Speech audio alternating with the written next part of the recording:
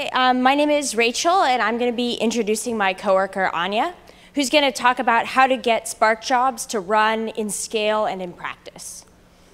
It's about Spark tuning for enterprise system administrators. Thanks, Rachel. So don't worry about missing something in this talk. Oh, this is a different slide. We're not seeing up here. Oh, there we go. So to the, all right, just a little short here, but so you don't need to worry about missing anything in this presentation because we've provided our slides on SlideShare at slideshare.net/Anya Biden. And then the cheat sheet, which Anya has developed through her extensive experience tuning Spark applications, is available on GitHub, both for your reference during this talk and then for the rest of your time developing Spark applications as you need it. And then down here we have our contact information. So then, by way of introduction, Anya and I both work at Alpine Data, which is a small analytics company in San Francisco that creates analytics tools that have a graphical development environment, which are installed in cluster for our enterprise customers. So I write Spark applications, which are designed to handle a variety of different kinds of data. And then Anya has the lucky job of actually getting those applications to run for our customers' particular data storage solutions and their actual data. And so I'm going to hand the floor to Anya, who's going to talk a little bit about some of her lessons from that exercise. Awesome. Thanks, Rachel. Everybody can hear me? Good. Yeah, so I'm going to talk a little bit about what I maybe assume or about the audience, about you. Maybe you are enterprise system administrators. Maybe you're data scientists or developers. Everybody can benefit from these very practical tips that we've come across. I'm also going to bet that you want your Spark application to be successful. I'm going to bet that maybe right out of the box, your application is running intermittently. Maybe sometimes it fails, sometimes it succeeds, and that can be kind of frustrating. You'd like to get to be your Spark application to be running more reliably. I bet that applies to everybody in the room, and maybe even optimally. So this talk is going to focus most on getting you to that very reliable step, which I find is comes up rather often. So we're going to assume everybody's kind of at this, we're going to do some level setting and get everybody to that intermittent stage with your Spark application. The first thing that I noticed, the default settings with Spark are often not recommended. And it's kind of something that I had to wrap my brain around for a moment. So for example, by default, your Spark executor memory is just 1 gig. You know, and that might work great on Rachel's local machine, but when I go and try to deploy that on the customer's production cluster, that's not a good idea. This is designed on purpose, though, so that your Spark application can run even on a small cluster. It's designed that way on purpose, and it's a good design. But Spark basically assumes that you're going to change this value, this particular parameter. So there's a lot of cases like this where the default setting is not recommended. So you know Spark is infinitely configurable, and there's so many parameters. Which ones are important, and how do I configure them? So that's how we came up with the Spark tuning cheat sheet. It's basically a rubric. I don't intend for you to read this slide at all, but the cheat sheet, you can look it up. It's basically, you know, a series of questions, and if yes, follow this path. If no, follow that path. And so I'm not going to talk about the whole cheat sheet today, but just a few subsets. The talk today will be clustered into 2 main categories. First, consideration for a shared cluster. And if you're working in an enterprise, you probably have to use a shared cluster. You may not want to, but it's a reality.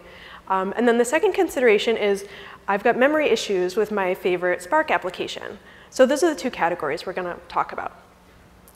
So first, considerations for a shared cluster. So you're probably familiar with the concept of pools if you've worked as a Hadoop administrator. Maybe not, so we'll just level set. There's a pool of resources, and if you've got your own cluster, you can use all those resources for yourself, right? But when you want to share that cluster, you might have to divvy up that large pool into maybe some smaller pools so that you don't just have one big dog using all the resources, doing all the belly flops, right? So you might have a pool for sales, a pool for marketing, a pool for engineering, and you've got to isolate those resources and make sure everybody can run their jobs. So how do you do that? Well, each pool has a designated amount of memory and virtual cores. So once you understand it, it's fairly easy to set up. There are some specifics I want to go into, though. And don't worry, we'll walk through it one by one. The Fair Scheduler is something you definitely want to use. But the Spark Fair Scheduler is different than the Yarn Fair Scheduler. And I imagine maybe most people in the enterprise space are deploying Spark on a Yarn cluster mode. That's kind of what our customers are centering on at the moment. It might change in the near future. But at the moment, they're using Yarn. Some things to note. So there's some things that are shared between the Spark Fair Scheduler and the Yarn Fair Scheduler. For example, the allocation for virtual cores. So on the Spark side, it's called your min share. And on the Yarn side, it's called your minimum resources for virtual cores. Definitely set this for your needs in your particular pool. Once Spark allocates resources according to the minimum that we set in the previous slide, the weight comes into play. So the higher your weight for your queue, the more important your job is, and so the higher priority you'll have. So definitely assign weights to your queues. But I want to point out, in the Spark scheduler, these parameters are missing. So definitely use these parameters. So what you see here, you can specify the minimum memory that's allocated for a particular core. And you can define marketing, you're allowed this minimum memory. And sales, you're allowed this minimum memory. And let everybody know that so that you run into fewer out-of-memory errors. It's simple, but it really is helpful. You can also specify the maximum resources. Again, very useful. And this is all on a queue basis. But the other thing you can do is specify at an individual user level. So at the bottom there, you see the maximum number of running apps for a particular queue. Again, for that pool, you can also specify that at the individual user level. So I can say, hey, Rachel, you can only run 6 applications at a time. You got to share. So the next thing that the developer wants to know, well, what's the memory limitation for my Spark application? How do I figure that out? So we'll have 2 equations, and we'll walk through them very slowly. I know it's late in the day. I appreciate all your attention. So the first equation, what we want to know is this right-hand parameter. My Spark application, what's the memory limit? So first, I'm going to think about, OK, well, how much memory is available in my pool? And remember, we just set that in the previous slide. We set that in the Fair Scheduler. So here I've got about 8 gigs for a small cluster. This is how much memory is available in my pool.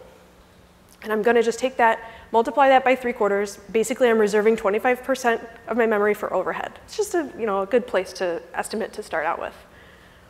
And so now I've calculated, OK, that's my memory limit for my Spark application. Fairly simple, right?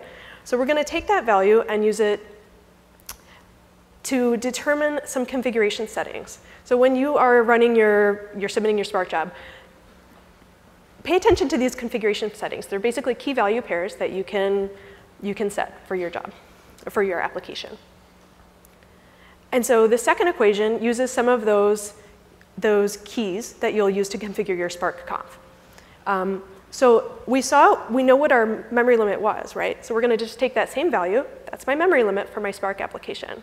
And now I need to determine how much memory to allocate for my driver, how much memory to allocate for my executors, and how many executors I'm going to allow in my job, right? So once you know the limitations, then it's easier for you to tune all these different knobs. So I'm just going to go through some of those limitations. So for example, on the driver, your driver must not be larger than a single node. Fairly simple. Same thing for your executor. Can't be larger than a single node. Well, how do you figure that out? You use this simple equation that you can find online on the slides later. But it's just really helpful to know these limitations so you understand how to tune that executor memory parameter. And then your max executors. I assume everybody here is using dynamic allocation. If you're not, it's great. Try it out. It came out in Spark 1.3. Dynamic allocation allows me to change the number of executors through the course of the job.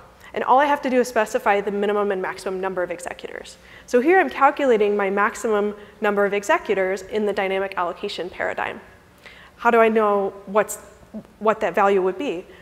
Well, the limitation here is that my maximum executors cannot exceed my pool allocation for virtual cores. So we know what that value is already. So each of these limitations, we know they're readily accessible. So those are all settings that you can configure in your Spark conf when you run your job. So those are some considerations for the shared cluster. And next we'll talk about memory issues. You know Spark is a memory hog. You're going to run into out-of-memory issues. It's just a fact of life. But what do we do here? The way I see the world, you can take this problem with two approaches. On the left-hand side, I could reduce the amount of memory that's needed for my Spark application. Or on the right-hand side, I could gracefully handle my memory limitations. And that's how I kind of think about the world, the world of Spark memory tuning. So we'll start on the left-hand side. And there's so many different options here. There's no way I could go through all of them. So there's some options listed on the cheat sheet, but we'll just talk about one scenario here, right? You know, you should definitely talk to your data scientists about, you know, reducing the memory that their data structures are going to take. But something that's useful for, in many, many cases, check out in your, see if the pointer doesn't show up here. Check out in your Spark Web UI. If you go ahead and persist your RDD, you can click on Storage, and you can see how much memory your RDD is actually taking in memory. What is the size in memory? So this is pretty handy. That's one thing to note. And then see what happens if you persist that RDD with serialization. So serialization is really handy. There is some cost up front, and it does take some time to serialize your objects. But it's pretty handy when you come up to garbage collection. You know, garbage collection takes a lot of time when there's a lot of objects. Is this object old? Yes or no. Is this object old? Yes or no. But it's a lot faster when there's just one object in buffer that the garbage collector has to say, is this object old? Yes or no. So try serializing.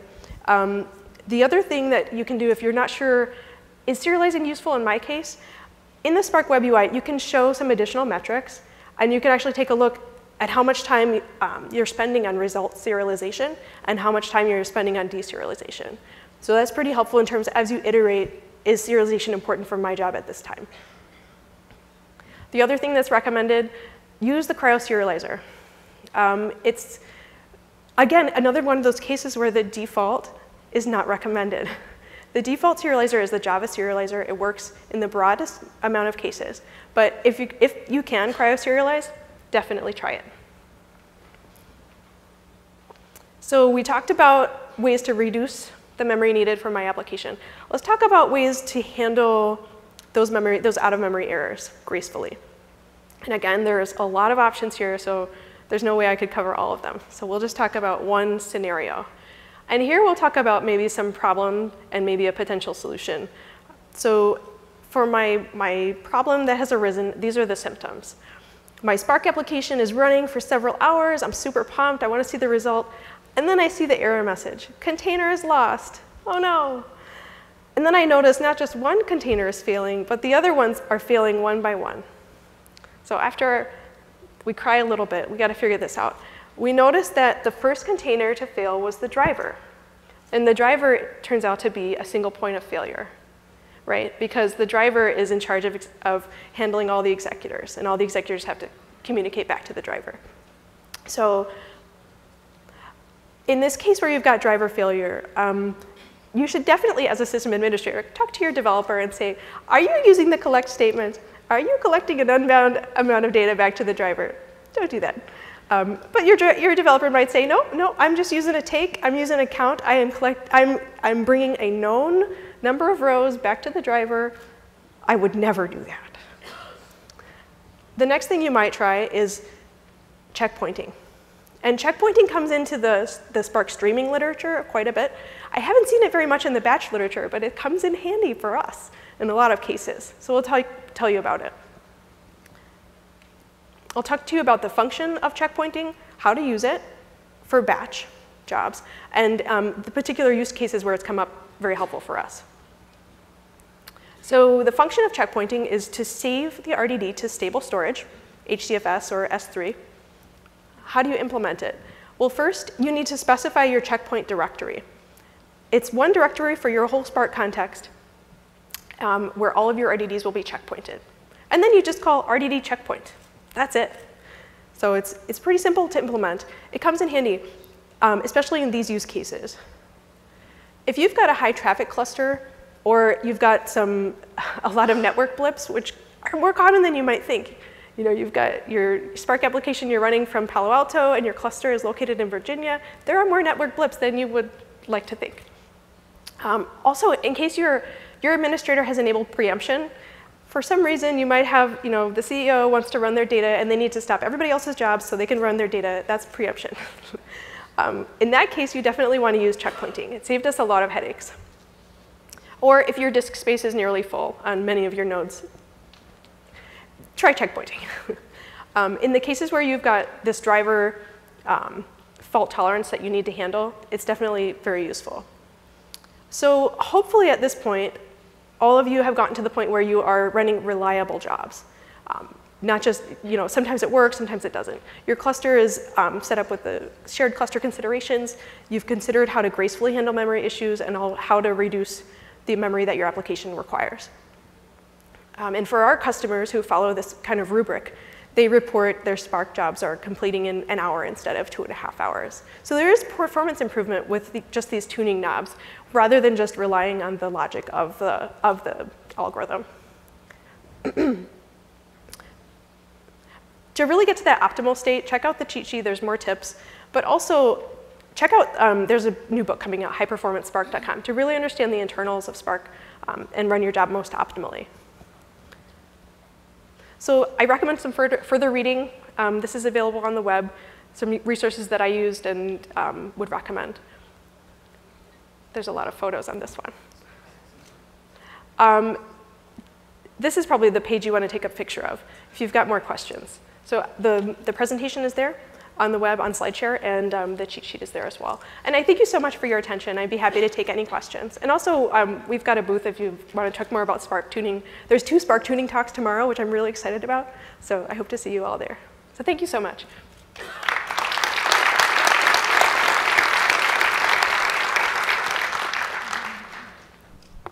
All right, have we got any questions? Don't be shy. Hi, tomorrow there's going to be a talk on succinct Spark, and that uses the footprint of the data that's in memory. Have you tested that yet?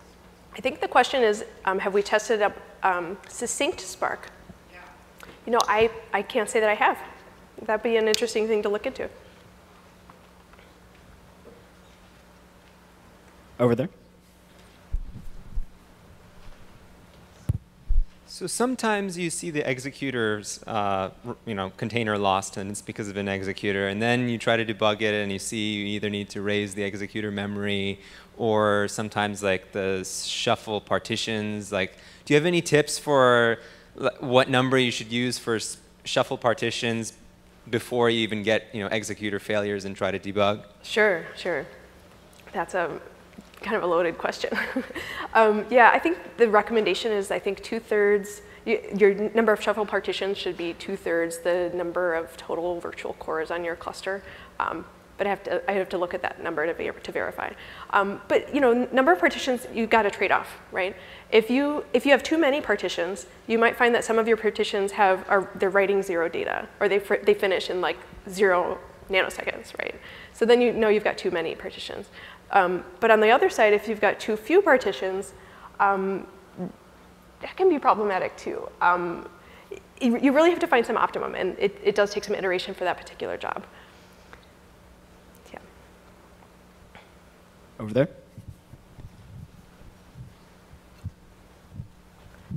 Also, sorry, you mentioned about the amount of memory on your JVM. You should look into modifying the Spark storage memory and the Spark memory storage and Spark memory storage fraction. And so it changes. Spark has this awesome new method that right now there's a single partition. Partition is the wrong word. There's a single region for memory that is used for both storage and compute. And so you can modify that level. And I think that's probably very handy. Sorry. Hi. I have a question. So this Spark tuning, can we do it on per query basis, or is it for the entire application? And also, if your Spark application is shared by, say, 50 or 100 users, how do you manage concurrency? Do you mean your Spark application is shared or your Spark cluster is shared? Both. Oh, okay. So what I've showed here is how to manage many users with many different applications. But if you want to specify parameters for a specific application, I actually don't know how to do that outside of Alpine. But Alpine, oh, maybe Rachel can speak to that. Yeah, so a lot of these, so one Spark application corresponds to one Spark configuration. So a lot of these things that Anya talked about in the Spark conf have to happen at that application level. However, there are some things like checkpointing and the number of partitions which developers can set dynamically in their Spark jobs. So that answer is actually not consistent. So there are some things that have to happen at that application level and some things that can happen more at the job level.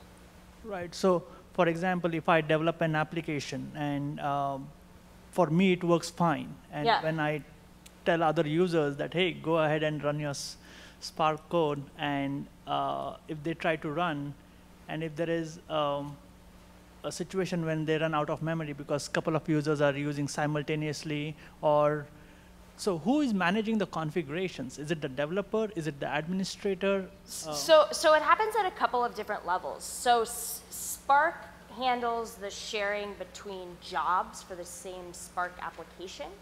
So Spark has, I think, its own fair scheduler that will handle managing those jobs. So that's one set of configurations that you can set in the Spark conf, either by the developer or the system admin. Okay. And then to speak as well on the Yarn side, the Yarn fair scheduler is configured only by the administrator on the cluster. So the developer wouldn't have access to that. But it's helpful if the developer knows those limitations so they know how to set up their individual Spark application. Thanks. Sure. And I like to configure my Yarn settings either with if I'm using Cloudera, with Cloudera Manager, or with Embari, or on the command line. So that's how, as an administrator, I would do that. I think a motivating thing for this talk is that our experience with Spark has really been that it requires a relatively close communication between those two parts of the development process because it does require so much tuning. Yeah. And can you stress on the point of the shuffle memory, how it is used and how we should be setting it? Like the memory overhead and the shuffle memory shuffle, right? Sure, sure. So your JVM is going to be broken up into a couple of different categories. I think by default, 25% of each JVM is going to be reserved for overhead. And then the rest of that is actually broken up into what is called M, this unified region for storage and execute. And then within M, it's actually broken down further. There's this subregion called R, which is reserved for storage of the RDD itself. And so there's this threshold minimum level of storage in the JVM reserved for the RDD. So I hope that starts to address your question. Those parameters are configurable. What I find, if I need to know how much of my JVM do I need to use for execute, what you could do is you could, there's a call to determine how much memory you're using in your shuffle phase. I think it's size estimator, the size estimator method. And that's very helpful, in addition to knowing how much storage your RDD is going to require. Over there.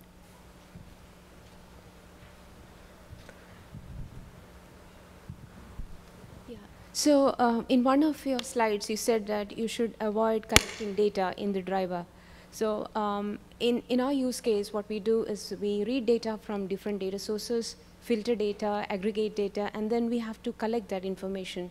So instead of doing a collector's list in the driver, what would be an alternative solution that you would suggest? Sure. I definitely have to ask Rachel on this one. Yeah, so do you want a mic? is a okay, provided you're not collecting too much data. So for example, if you did one reduce statement and you know that you only have one remaining row of data, there's no problem with collect, right? So the trouble is just if it's an arbitrary quantity of data that's being collected to the driver, One way that you can be really safe is to use take, which takes the first n number of rows. So that way you could say, I don't know, take 100 and you are hoping that your application has less than 100 rows, but if something has gone not according to plan, that might guarantee that you're not pulling in too much data to the driver. So we need to take the whole amount of data. I mean, if you need to do it, you need to do it, right? But making sure that you're thinking really critically about how to make that data that you're collecting to the driver as small as possible. And if you're seeing out-of-memory errors in that step, then you might need to do something like write to HDFS or some distributed storage solution, and then proceed with your whatever your pipeline is. Okay, thank you. Over there.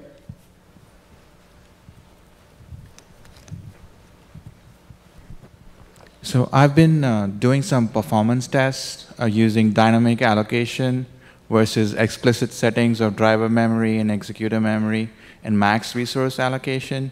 And almost always, I'm finding that the explicit settings is the one that's giving me the most performance. Do you have any tips to share in terms of like what works best when you're looking at dynamic allocation? And also max resource allocation is not something I'm seeing a lot of performance out of the box. Almost always it only has a certain number of executors.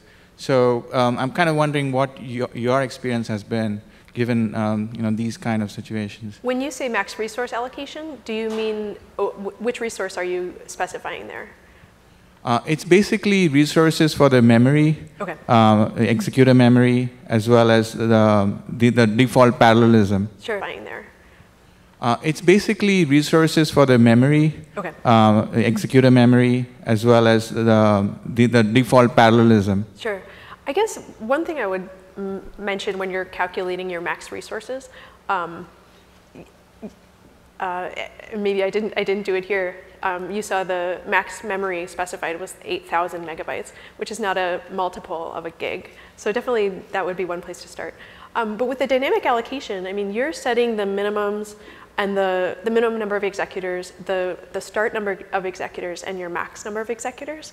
So I guess I have a little bias when I see the comparison between dynamic allocation and explicitly setting the number of executors. I totally believe you, but I don't have a tip for how to manage that because they're user input. As far as the rest of the question, the rest of the question was number of partitions. Let's see. We mentioned partitions earlier. I guess the problem when you have too many partitions is that you're moving your data around unnecessarily. The problem with too few partitions, I don't recall. But you're maybe not getting the full benefits of parallelism with too few. Okay, yeah, so there is some iterative process there. And I think if I could just kind of tack on to that, it's like the previous talk was about SystemML, which is actually doing a lot of extra work to look at the size of your data. So we've definitely found that doing that process in an automatic way, say with these dynamic processes that come out of the box in Spark, is maybe not as good as if you know exactly what your data looks like and you can really be setting those partitions for every single wide transformation that you're doing with Spark. It's very likely that you will see a better benefit with that because you're putting your hand much more closely on the dial. So in some ways, that doesn't really surprise me all that much. And as far as number of partitions, maybe you want to speak about how to partition your data using, selecting a key to partition on. Maybe that would be helpful. Yeah, so one thing that we have really discovered again and again in the field is that not all data sets of the same size are equivalent. So a lot of good performance in Spark hinges upon partitioning using something that will partition evenly and where you're not going to have too many values ending up on a single machine.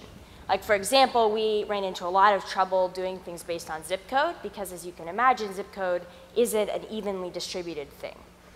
So making sure that you're choosing a key with a high number of distinct values so that one machine isn't going to blow up and that it's evenly distributed is like, we found led to humongous performance improvements.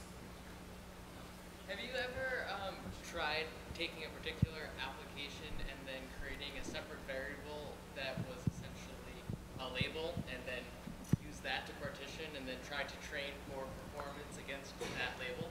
Essentially, actually run an optimization problem that was saying, given my app. That's such a cool idea. Not explicitly. We have done a little bit of sort of working creatively with what the keys are, often just to get them to have more distinct values. In general, Spark, I found that Spark handles, as long as you're not collecting things by key, Spark tends to do better with more. It might be fun with a simple app to actually write an outer loop that tries to totally cool. actually create a unsupervised learning technique to discover what's fast. What's fast. Yeah. So the idea, so everybody else can hear, the idea was to create another variable in your data that you can use to partition, right? I mean, at some level, I think just a randomly generated number that follows like a normal distribution would probably work pretty well.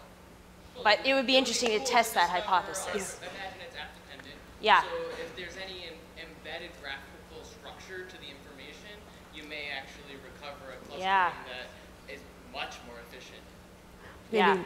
Maybe SystemLML is doing that under the hood, I wonder.